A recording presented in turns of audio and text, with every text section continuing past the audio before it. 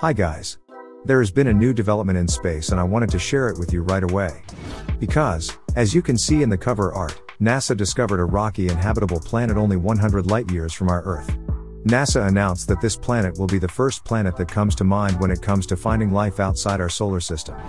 Found by NASA's Exoplanet reconnaissance satellite TESS, this planet was named TOI 700E. The planet is 95% the size of our Earth and orbits in the Sun's habitable zone.